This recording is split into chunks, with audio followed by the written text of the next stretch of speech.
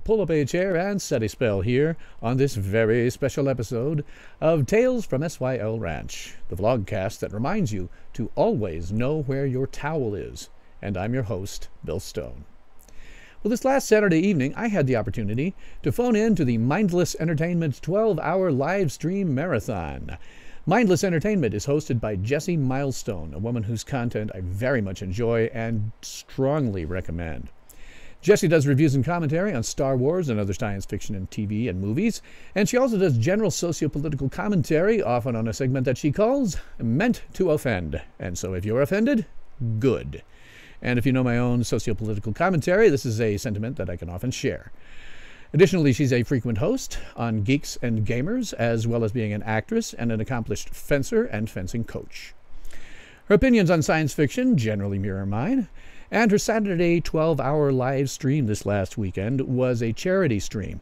It was to raise money for Running for Premature Babies. This is a charity that provides funding for premature and critically ill babies, giving them a much better chance for survival. I can certainly recommend this charity and definitely suggest that you donate both your time and your money to this very worthy cause. Joining Jessie during my phone call was Kelly of the channel Nerdbite. So I invite you to watch the full live stream, subscribe to Jessie's channel, Mindless Entertainment, subscribe to Kelly's channel, Nerdbite, and support the charity Running for Premature Babies. And so, without any further ado, my phone call to Jessie Milestone of Mindless Entertainment. First one, and calling. Is that a jackalope? I think it is a jackalope. I see a jackalope. Are you a jackalope, my friend?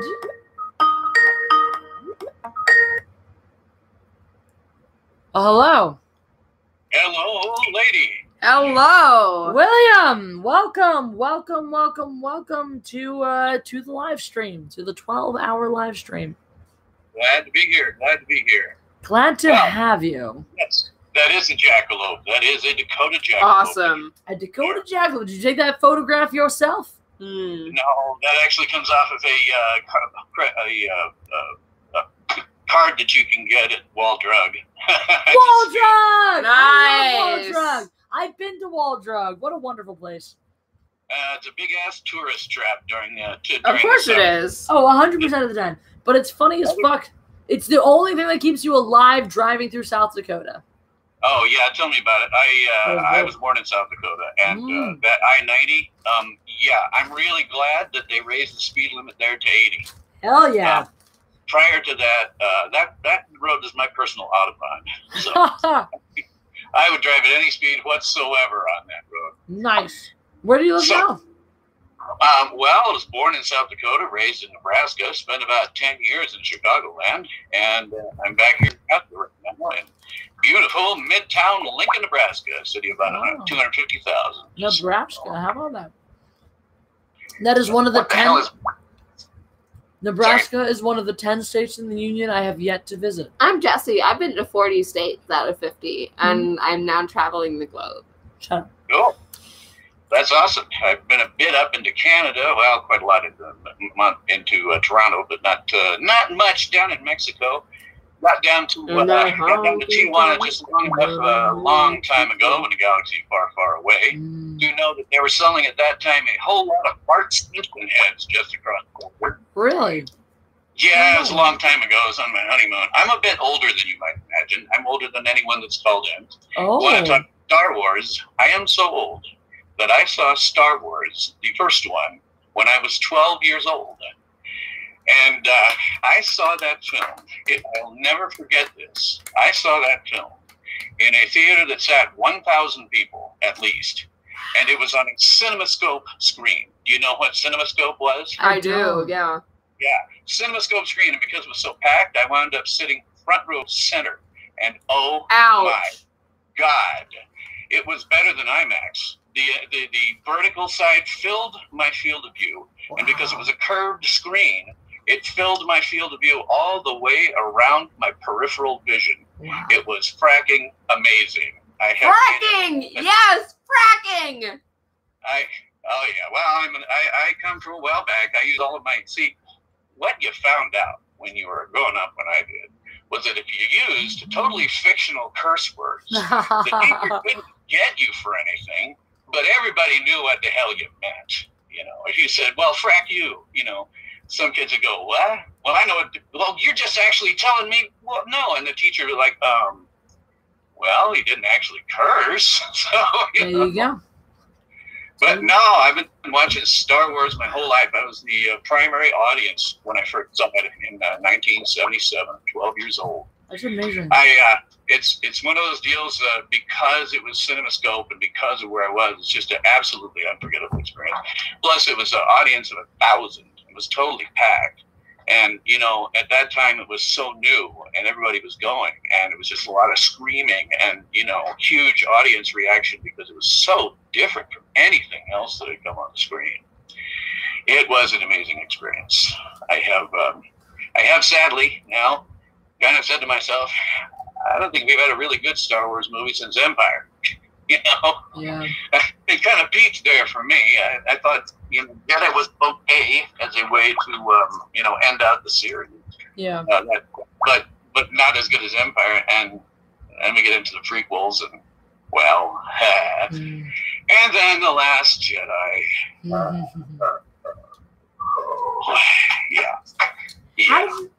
Last Jedi, I made the mistake of going to see that in 3D IMAX, and I sat about in the middle of the theater where it looked good, and I walked out of there because of the way the thing was shot. I walked out of there with it was a really strange frame of mind. To begin with, I wasn't sure whether I'd seen anything that was any good or not because I was seeing it in, you know, this big IMAX screen. Oh, it's so visually beautiful.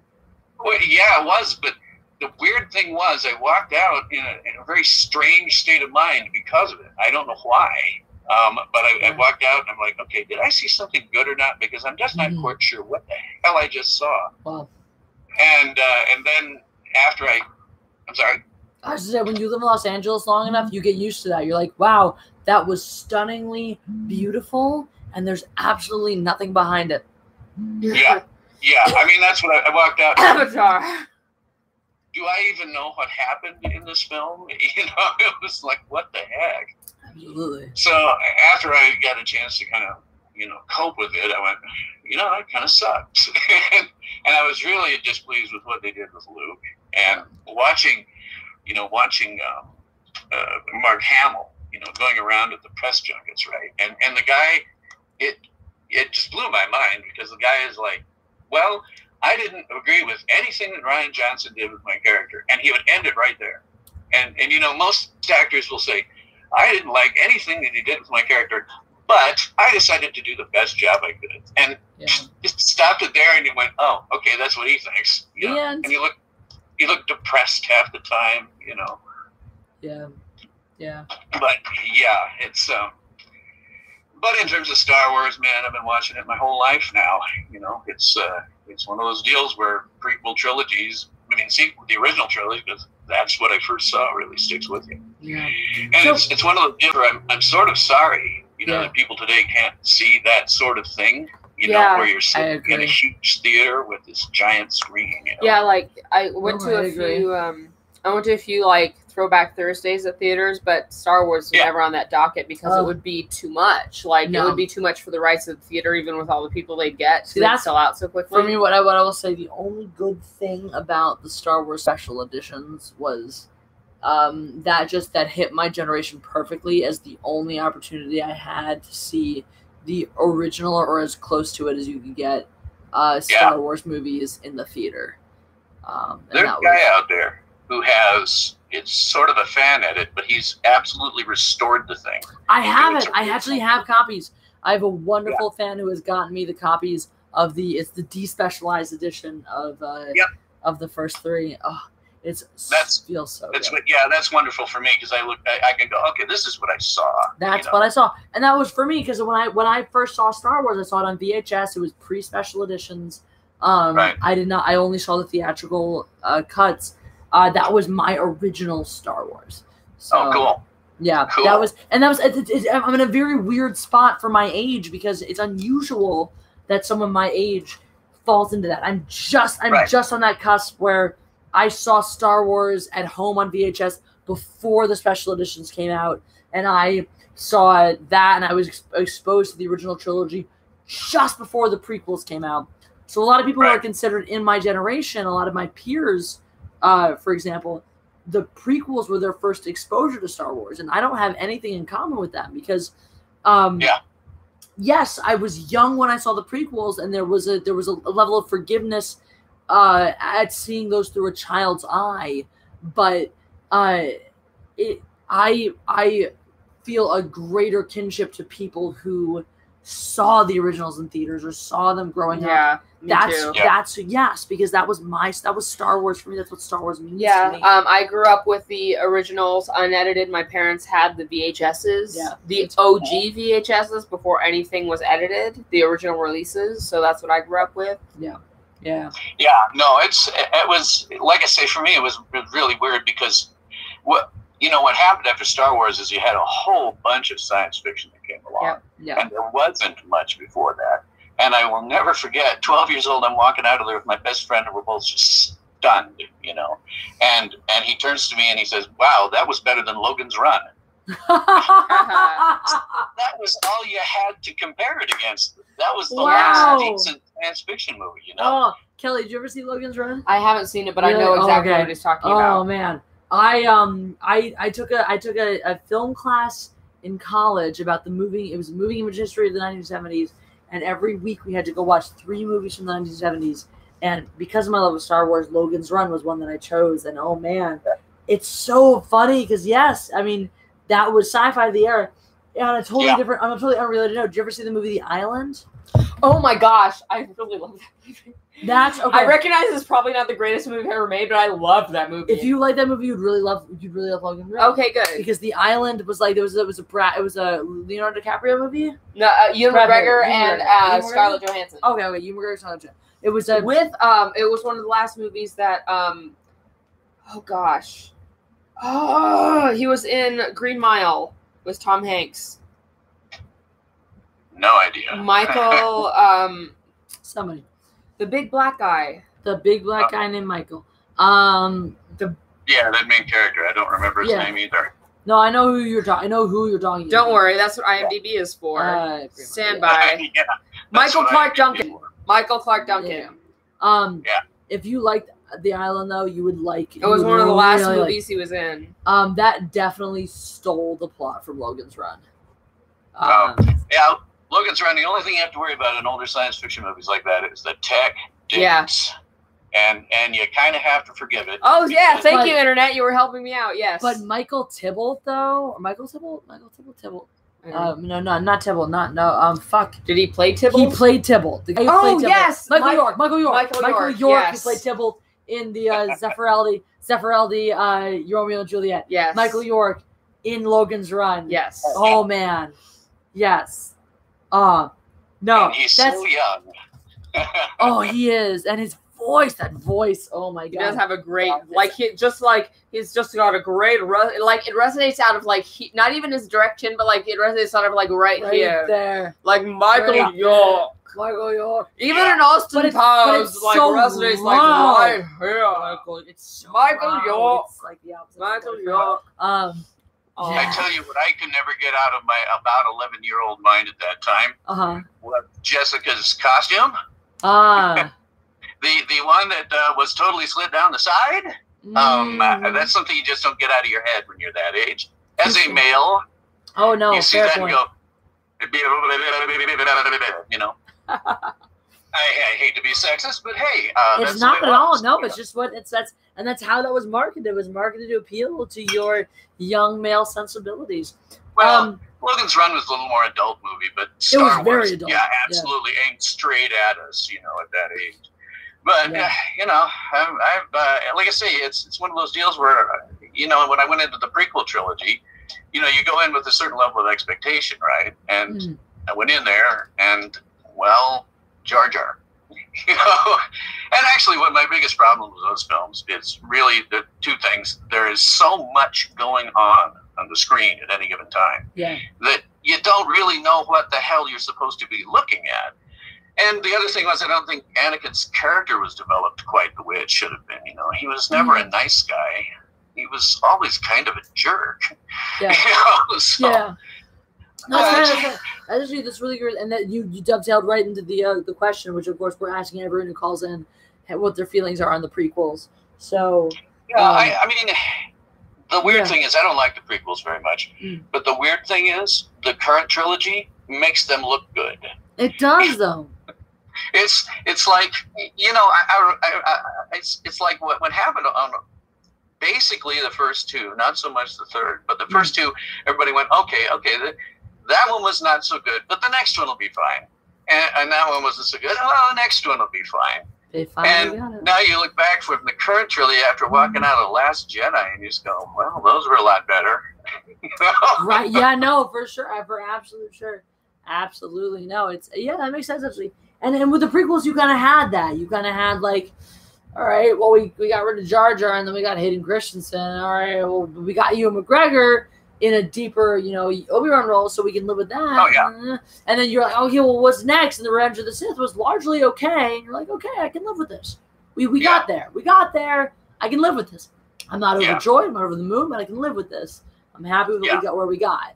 And I really do think there's a big element of that where you, at the end of the day, there's George Lucas's canon, and there's, for me, it's always been an issue of concept versus execution.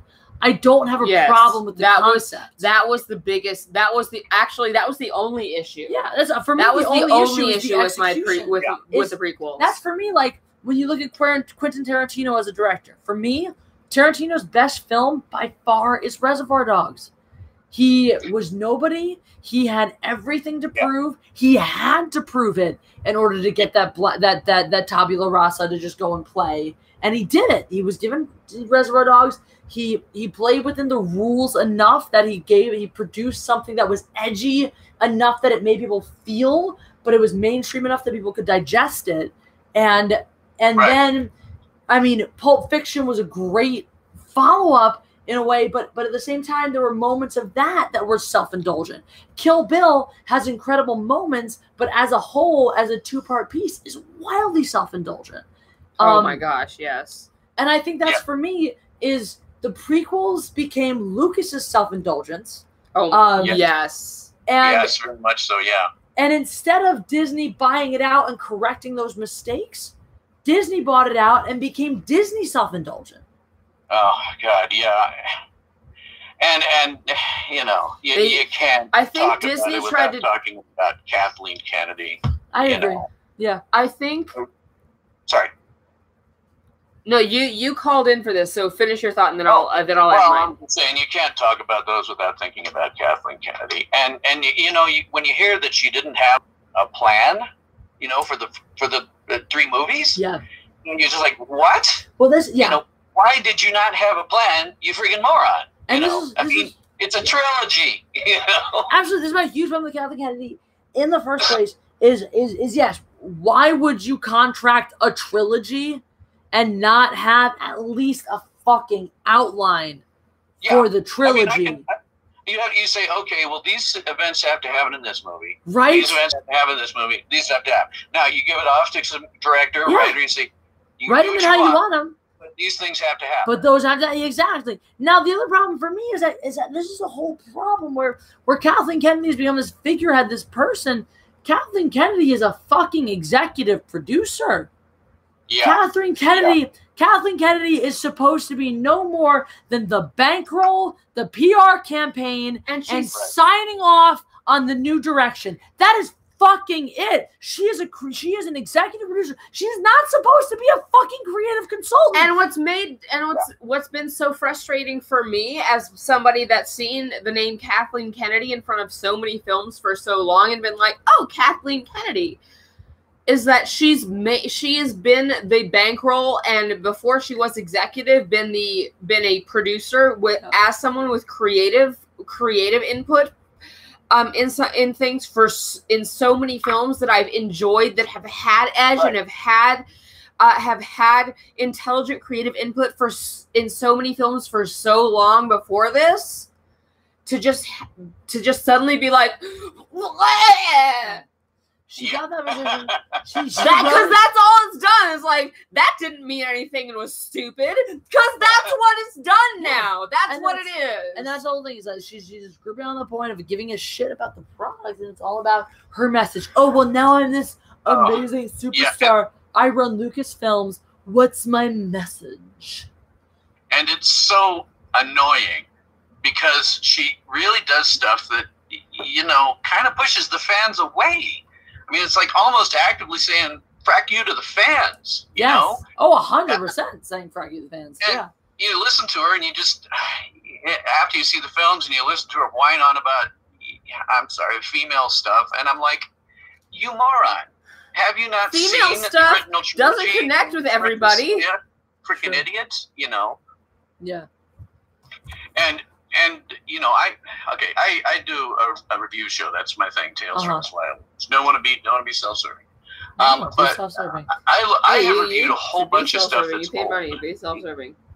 Like you know, okay, Flash Gordon serials, right? I've reviewed those, and you get, you know, Dale Arden, right, who is an absolute wallflower, doesn't do anything, you know, except get saved all the time, right? She's always doing stupid stuff that gets her, and you're like, okay, if that was the character we were seeing in the original trilogy, and Kathleen was saying, we need somebody stronger than that, are we okay? Yeah.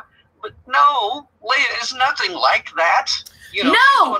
Because Leia is just a good character who happens to have a vagina. Yeah, exactly. She's the one that comes in and says, you guys came in and gave me with no plan. What are you, idiots? You know, and takes over. I mean, it's just like, why did you think that needed to be fixed? Exactly. Right? You know, Amen. It was fine. It was fine. And I know you've said the same thing on your show, Jesse. I've watched it long enough to have seen you scream about that, but it's certainly true. And so she does true. So many things that just pisses off the fans. I mean, to me, that's just, it's degrading to Carrie Fisher and Princess Leia to try to act like what you're doing with this feminist agenda is so novel. When the reality is, not only is it not novel, but it's also bad. Like, it's not even good feminism. Yeah, but I agree. It's like, and as you said before, I mean, Rey is just, she's perfect at everything, never has to learn anything, you know, and it's just like, well, she was... I get you wanting to, you know, show strong female characters, but can they not have also, you know, a learning curve and downfalls of things, you know? Well, she was set up with all this stuff that we in Force Awakens that we were kind of teased to believe that we might maybe be shown how she might have learned it in Last Jedi, but then Rian Johnson went, like I said, pulled a fucking Stephen Moffat and just went, nah, she just knows it, fuck off, doesn't matter, she has it, and she's gonna follow all the men that are presented before her. Rian Johnson went and made her chase after men and was like, this is feminism. I'm like, no, it's not. Again, no disagreement with you there. It's one of those things, you know, and as somebody who grew up with the original trilogy, I mean, you know, really young at the time, and I don't want to make a big deal out of that. You guys are, you know, great fans and everything. Yeah, there isn't that much difference between us in that respect. But as somebody who grew up with that, you know, you come in with an expectation. And what you get is Kathleen Kennedy screaming at you about how you need to like this movie because it's got strong women in it. And I'm like, no. It doesn't have strong women in it, though. Well, yeah, but I mean, that's what she's screaming at you all the time. And I was immediately thrown by that in the whole PR campaign leading up to The Force Awakens, where I've got someone screaming, you're supposed to like this movie. And I did videos about this before the movie even came out, where they're like, all right, you're supposed to like this because it's a black guy. You're supposed to like this because it's a woman. You're supposed to like this because there you go. And I was like, yeah, well, there was a black guy and a woman in the originals, too. What do you want? I mean, make me a good movie. Yeah, that's the thing. The difference is those were good films. Exactly. And I actually liked Force Awakens. I thought it... I did not. No, I know you did not. I thought Force Awakens was not a I thought Force Awakens was an okay film, but I thought it was a film that like was more a setup to a trilogy as opposed to the first film in a trilogy. It was a shitty remake. And I said to Jesse, I was like, I bet we're gonna see episode 7, 8, 9, 10 instead of episode 7, 8, 9. Episode 7 left me feeling. I'm with Jesse about it. That's fine. But then with episode 8, I was like, this is trash! This is ridiculous! What has happened? Wait, how did you feel? This is awful! William, how did you feel This coming is out not a Star Wars film! How did you feel coming out of episode 7? Well, I thought it was passable. You know, it took the bad taste out of my mouth that I had for the prequel trilogy at the time. Wow. And it was passable. But it was also damn near a beat-for-beat remake of A New Hope. I mean, you know, substituting some different characters. Yeah. And I really, really hated what they did with Leia and Han. I didn't like, you know, killing them off to begin with, but I also They didn't should like... never have broken them up. I will agree with that. Yeah. They shouldn't have broken them up. Why You know, did they break up? imagine- Some bullshit reason. They were OTP, one true pairing. Those OTPs don't break up once they're together. Yeah. Unless it's like a Doctor Who thing, yet another Doctor Who pairing, where like they literally have to like cross dimensions for some reason to save the world. You don't break up OTPs. Well, like I say, you know, as somebody who grew up with it, and as I got older, and I had kids who, by the way, are about your age, and you know, you like see what they did with Luke in the second one. If they hadn't screwed him over the way they did, that's how I wanted to see Luke. You know, this wise Jedi master, this guy who had all this time. I wouldn't have done it that way. You know, I would have had him had a school full of Jedi and all that. Yeah. But he's the guy I wanted to see as the wise Jedi master, and they screwed him up in the, you know, in the second one. And I gotta say, the first one was just a beat-for-beat remake. I didn't like what they did with Han at all.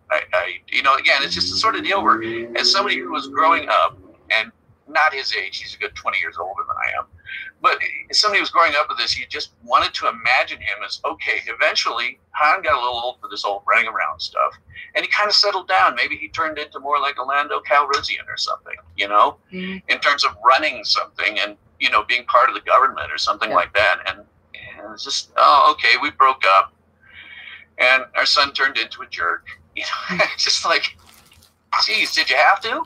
You know, it's not where I wanted to see him go at all. Not at all. No, I was very disappointed. I felt like they regressed him to kind of where he was at the beginning of the and that's generally not how people grow. People don't. No.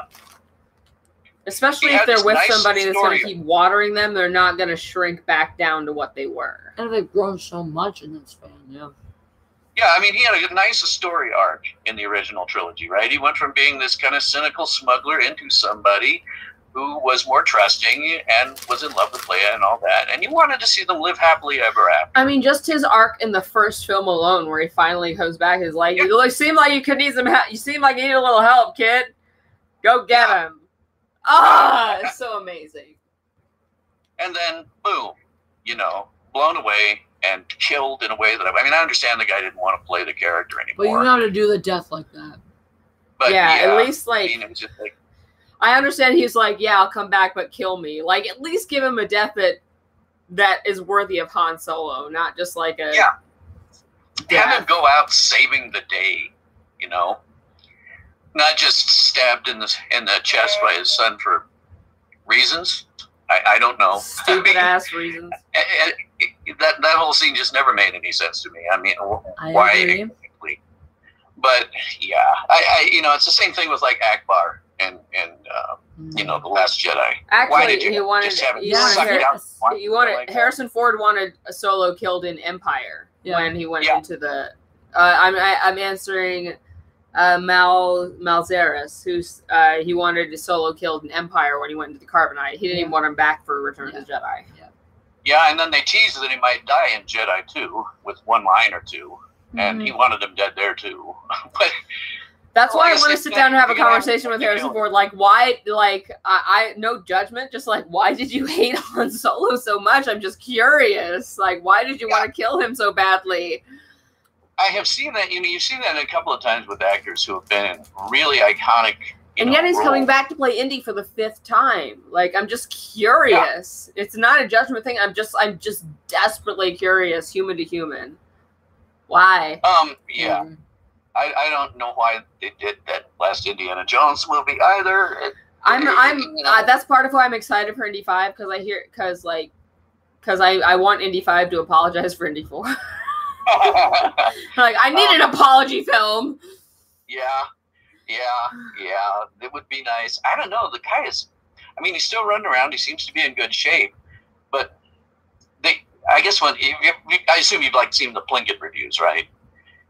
And he kind of nails it in that one. Oh, you haven't seen the Plinkett reviews? No, oh my God, go watch the Plinkett reviews. Start with the Star Trek ones and go all the way through. He is freaking amazing. He is amazing, his reviews are. Dead on accurate from my perspective. But he kind of hit the nail on the head when he reviewed that film, I think. And he basically said, look, the reason that we went to see Indiana Jones was not the character of Indiana Jones per se. It was what he was doing as a character, running around and doing his action bits and all that. It wasn't that we really cared about him per se. I mean, we liked the guy, but when you make him old like that, he starts to lose that appeal. It's like the reason they change James Bond all the time, the actors, because after a while they start to get old and you go, hey, can we get somebody younger for this? I mean, it's not so much the character exactly, it's what they do. But the last one, I'm just like, for me, it is Indy. For me personally, it's Indy himself. Is it? I'm gonna go to the bathroom. I'll be right back. Kelly, you hold this down. I'm gonna hold down the fort. I liked Indy himself. Like, I would have liked Crystal Skull much better if Shia LaBeouf had nothing to fucking do with it. Well, I'm pretty sure he won't have anything to do with the next one. He won't. And Frank Marshall is coming back, and Steven Spielberg is directing again. And Frank Marshall didn't have anything to do with Crystal Skull. Well, it'd probably be better. Yep. Yeah, Shia LaBeouf, I think, has crazied himself out of the industry, near as I can tell. So I don't think he's going to be doing a lot more work. So. Oh, darn.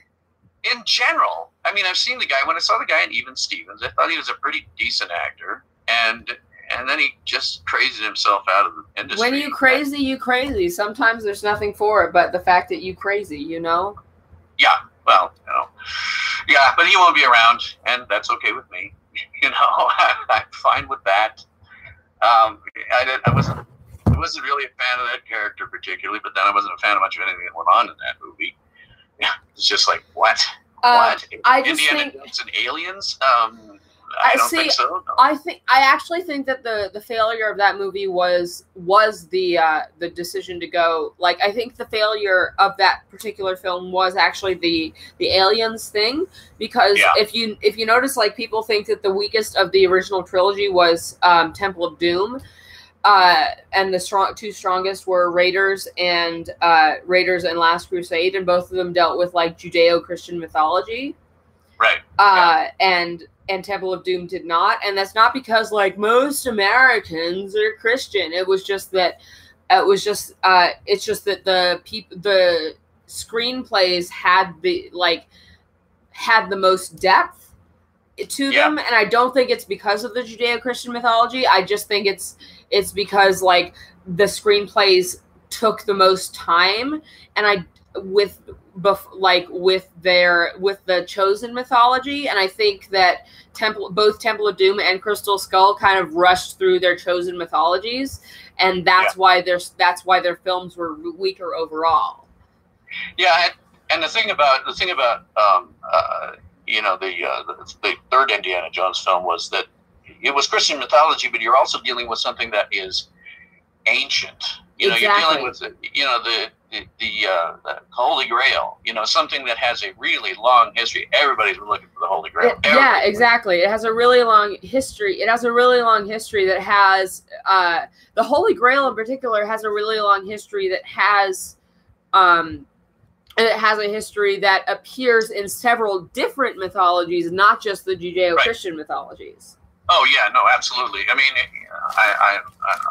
I'm an atheist, and you look at, I don't mean to be down on Christians particularly, but you look at... Say whatever you like. You're entitled to believe whatever you believe. you can look at certain things in history, and you can see where they recur in religions throughout many thousands of years.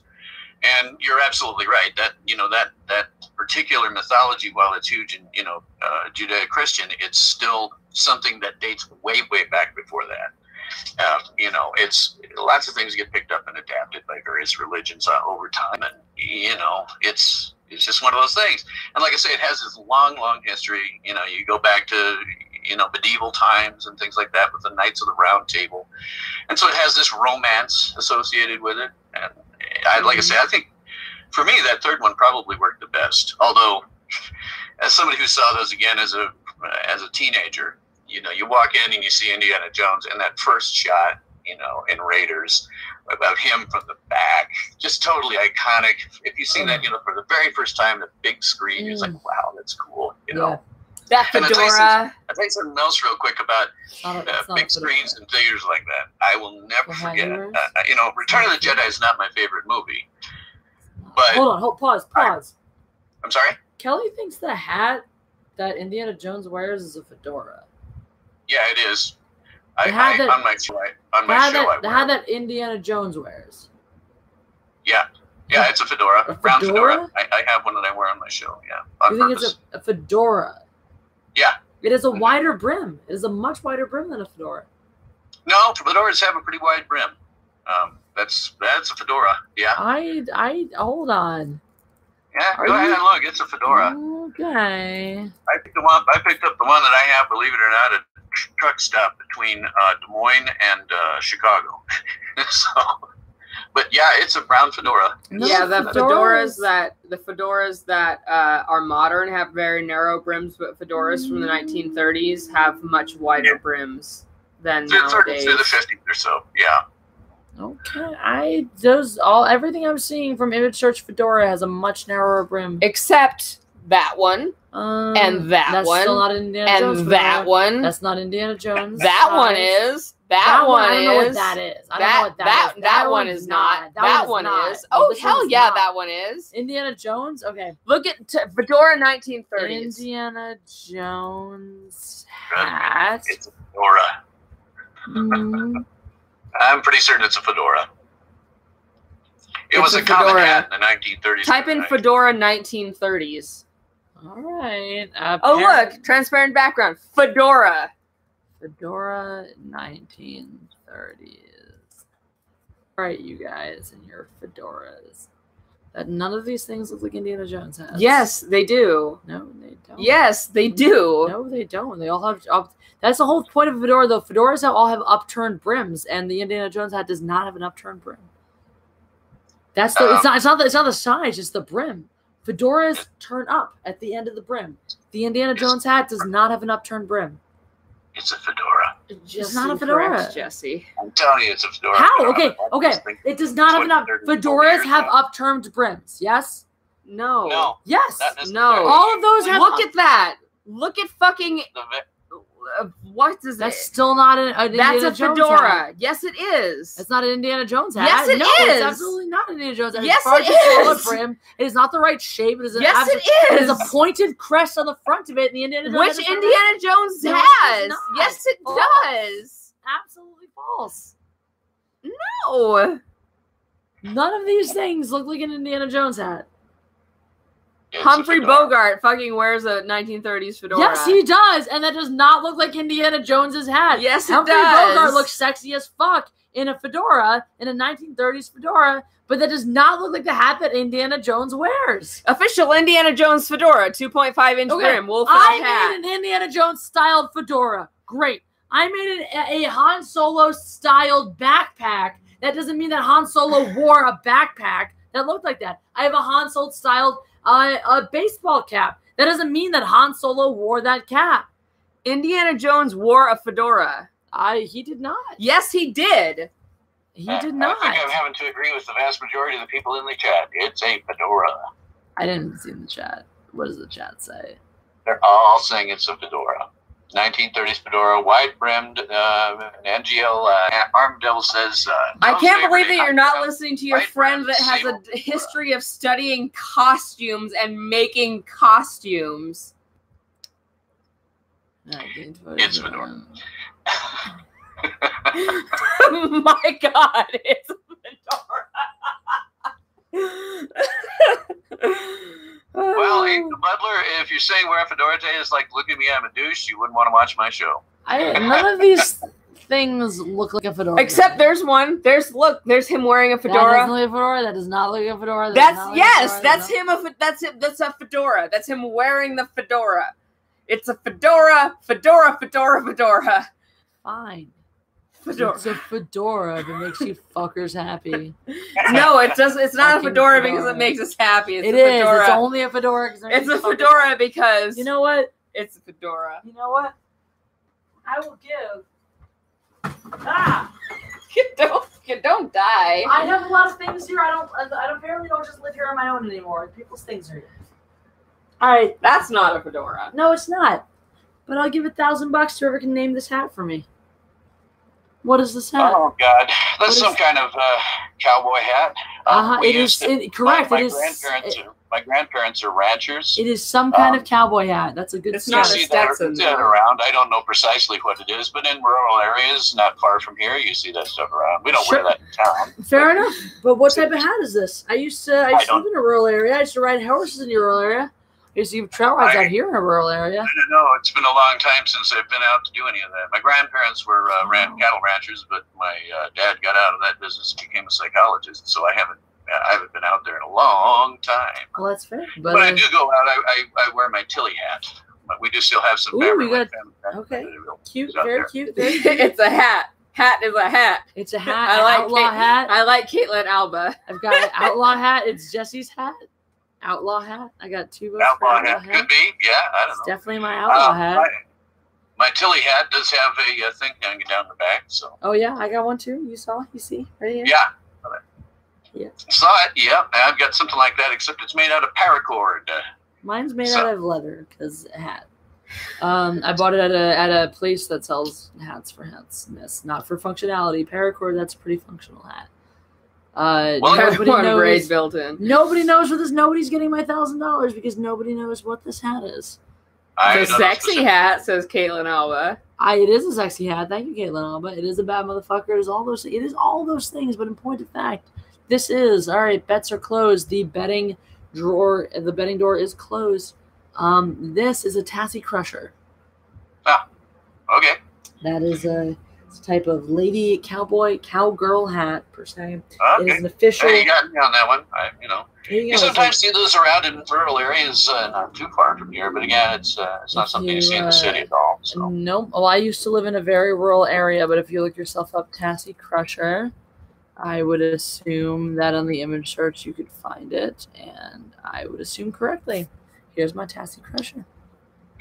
Cool. Anyway, it's a ladies' style cowgirl rodeo hat, and it's mine. I also have an Australian outback hat, which I would wear in Australia. But you gonna wear that when you go to Australia? I would hope so, except that I don't have it here with me, so I'm not sure how I'm gonna get it to me. I'm gonna get my mom to send it to me before that. It lives my childhood home. It does live my childhood home. Gotcha. Anyway, that's my Tassie. Yeah. So let's see. We've hit Star Wars. We've hit Indiana Jones. There's always Star Trek. How many D's are in Indiana Jones? Two. There's about 20.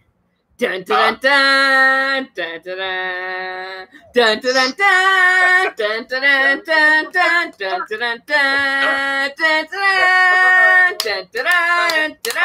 dun dun. You guys. See, I can do this. I can do the harmony on that one. So yay. Okay. You guys are no, that's another thing, man. Star Wars got me absolutely hooked on soundtracks. I am a guy with a very weird sense of taste in music. Leroic is here too. I guess. Sorry. Let him keep going. I was saying Star Wars got me absolutely hooked, and I've been listening to soundtracks, Weird Al Yankovic, and after about 2004, Shania Twain. Yes, just like I should. I'll catch it good. Yeah, I'll tell you, I'm apparently Shania Twain's sole heterosexual male unattached fan. I went to see her in Des Moines. I don't know, the venue was, I guess, several thousand at least, and I'm the only guy who's not with a woman.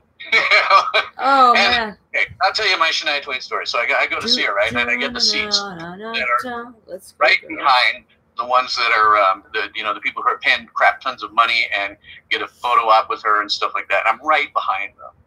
And I'm on an aisle seat, and she comes out and high-fives me on the way.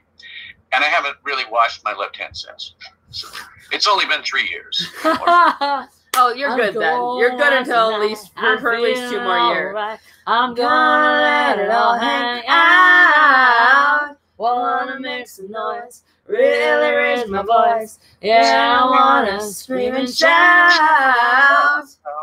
Although mine is, I can actually do In Your Heart, because I can hit down low just enough to cover that. I won't do it because it would probably be embarrassing. But I can hit down low. I actually do that for vocal warm-ups before my show. So, but no, I've got those, and I have one. I'm not trying to push it. I sometimes play 6 degrees of Star Trek on my show, because you can often do that. I got a 1 degree of Star Trek, believe it or not. Way back in the ancient mists of time, there was a international bulletin board system called FidoNet, and people from Next Gen used to lurk there. So one day, about middle of the 3rd season or beginning of the 3rd season, where they really hit their stride in Next Gen, they started doing some really good shows. And I said the words in that. I typed out, "I think that this is the finest season of Star Trek ever produced." So okay, that same time I was a courier. I was going between Chicago and Toronto 2 or 3 times a week. So I'm up there in Toronto, and it's late at night, and I have CBC on the radio, and they're interviewing Patrick Stewart, and I'm listening, and he says, "Some people are saying that this is the finest season of Star Trek ever produced." And I damn near went off the road. I'm hearing my words coming out of Sir Patrick Stewart's mouth. That's amazing. And I just about, I'm like, and like I said, damn near went off the road. It was just amazing. Hearing that, it was like, okay, all right, yeah, they actually do lurk. I was just amazed. So I have my 1 degree of Star Trek. Wow, that's amazing. It's not the only thing I have, but looking as far as I do, I have one other one on Star Trek that's kind of funny. Michael Dorn was at a con in Chicagoland, and I went to see him. And at that time, I remember backstory. Long time ago in a galaxy far, far away, I started out an actor. And realized when I got to Chicago, I really didn't have what it takes to do that.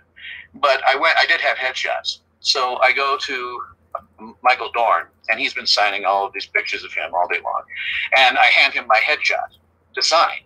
And he says, "What do you want me to do? You want me to take this back with me?" And I said, "No, I just figured you were probably getting tired of seeing your own face." And I had him sign my headshot and went away with it. So, wow. I don't know if he'd remember that. I doubt it. He's only signed 4 billion types of, autographs over the years. Well, but, thought that was a good one. That's pretty sweet. That's pretty fucking sweet. But no, I remember Star Trek when it first aired on NBC. I'm just old enough for that. Just barely old enough for that. And it's weird because, my kids are about your age, and I cannot get them to watch the original series. And I get it. I figured it out not long ago. They are as far removed from the original series in time as when I was their age, I was removed from the Buck Rogers and Flash Gordon serials. Oh, wow. Buck Rogers in the 24th century. Duck Dodgers in the 24th and a half century. I'm talking about the 1930s serials. Yeah. To me, they looked fake. So I get it. My kids, the original series looks fake. And I get it. It's like, oh, yeah, it looks fake. Which doesn't mean I like Discovery. I hate it. But yeah, how do you feel about Discovery? I'm interested. I'm sorry? How do you feel about Discovery? They've blown the tone, is what they've done. The thing about Star Trek always is that it was a very optimistic show. That was the whole point. I mean, in the 60s, it was very, very explicit because it was a time when they thought they needed optimism.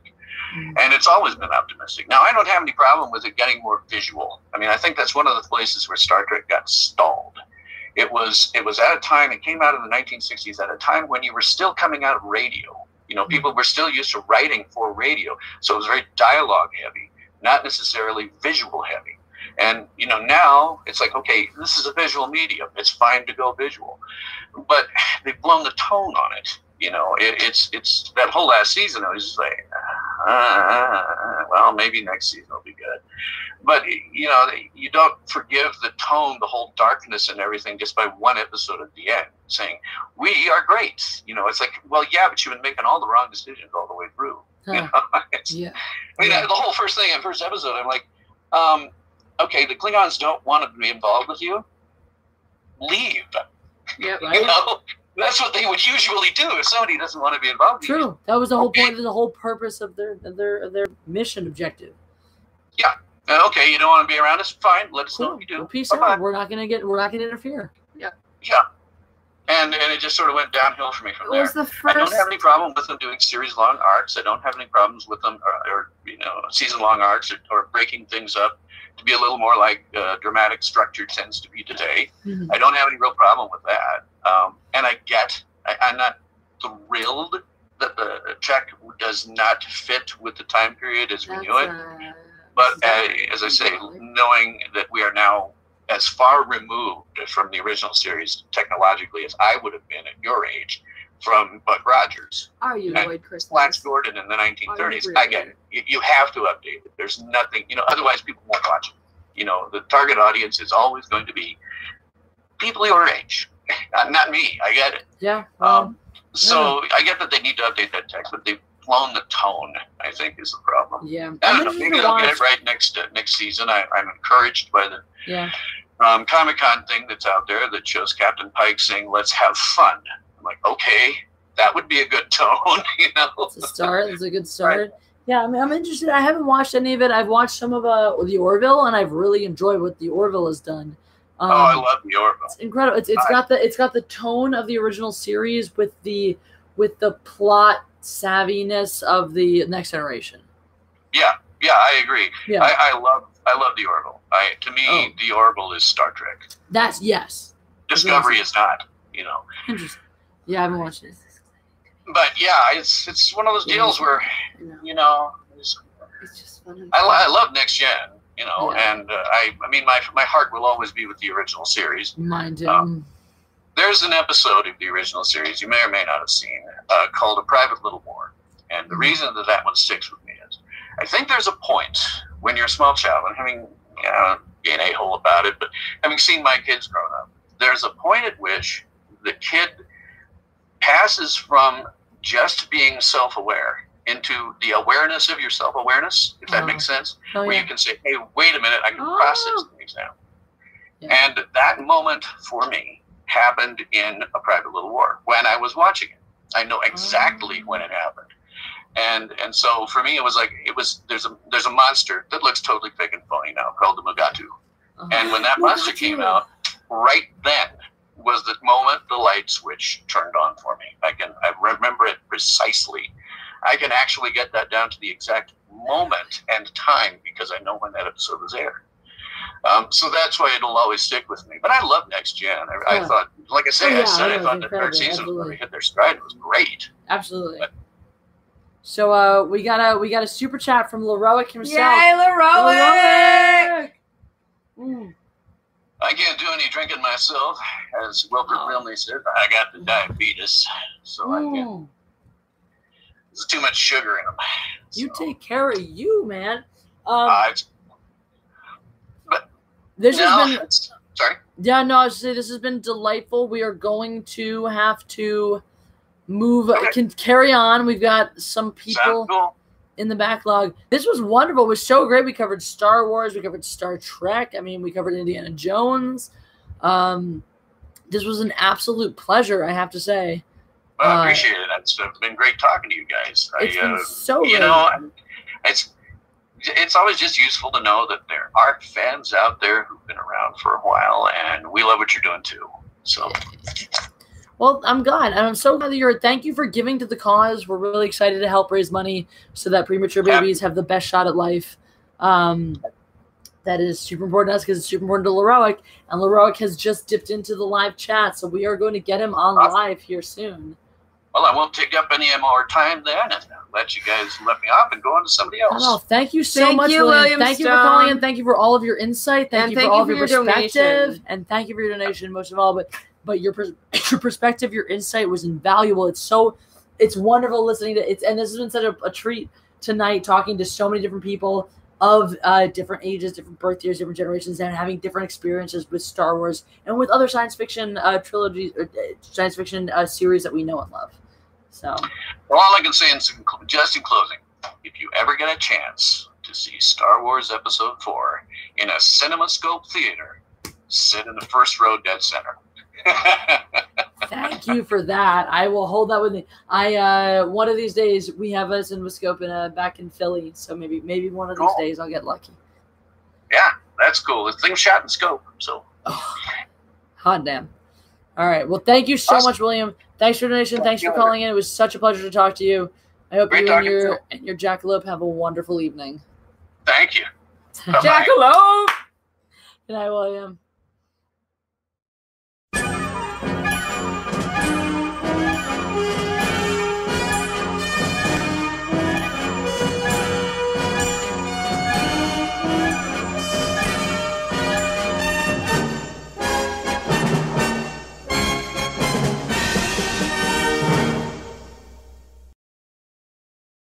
Ultimate power in this world has always been one simple thing: the control and manipulation of minds.